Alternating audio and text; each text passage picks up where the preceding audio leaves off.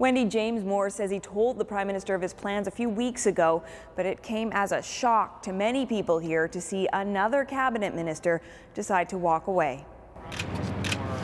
On Stephen Harper's team, James Moore was one of the few big names left, and a Conservative known to speak out.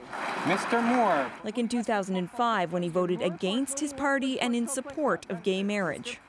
But after 15 years of being an MP, Moore suddenly announced today he won't run again. We've had some news about my son's health quite recently that have made me have to shift and focus and go home. Moore's 2.5-year-old Spencer has a rare bone disease. There are a lot of people who can serve as the Member of Parliament for my riding. There are people who can be and do a fine job as Industry Minister, but only one person can be Spencer's dad, and that's me. And I need to go home now. He's thought of as someone who could be the next leader of the Conservative Party, just like the guy who made a similar announcement 3 weeks ago, Justice Minister Peter MacKay. But simply put, I love my family more.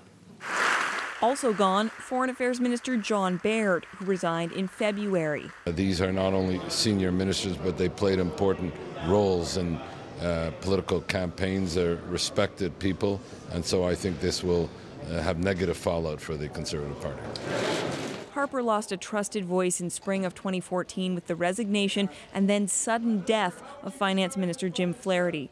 More recently, Cabinet Ministers Christian Paradis and Shelley Glover have said they won't run again. I think it is a normal turnover. I think you've seen that, but we've also seen that we've got tremendous bench strength on this in this Conservative Party. As for Moore, he hasn't ruled out a return to politics. You never say never. I mean, I'm 39. I'm not old man Moore. A spokesman for Stephen Harper says the Prime Minister's office understands Moore's need to spend more time with his family. And Moore wants it clear that he's not leaving because he thinks his party is in trouble. He says he still has every confidence that Stephen Harper and the Conservatives will win the next election. Wendy? Thanks so much, Catherine.